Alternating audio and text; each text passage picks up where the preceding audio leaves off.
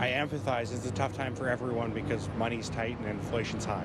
After Calgary City Council approved a new budget adjustment on Wednesday to increase property taxes for homeowners to 7.8% in 2024, many homeowners are concerned about what this means for them. Moving forward, the average Calgary property owner will see an additional $16 a month disappear from their wallets starting next year.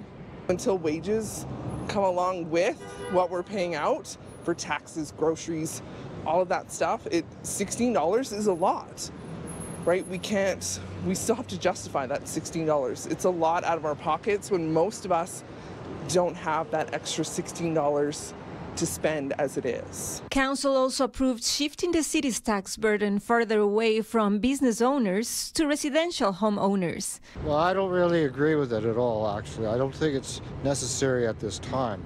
It depends on your yearly income, obviously. And if you have on a fixed income, it can add up.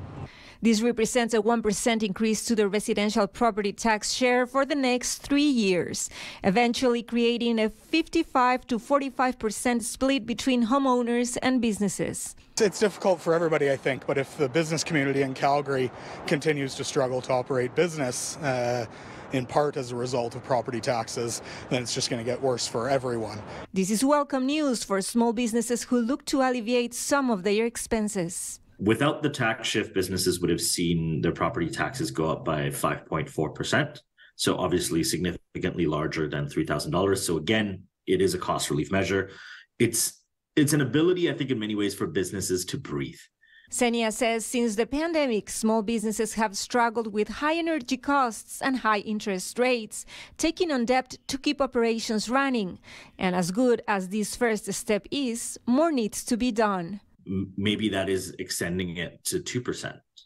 In many regards, other business organizations like the Chamber of Commerce have also said, there are multiple things that need to be done, and it's not the responsibility not only lies with the City of Calgary, it relies on the provincial government, it relies on the federal government.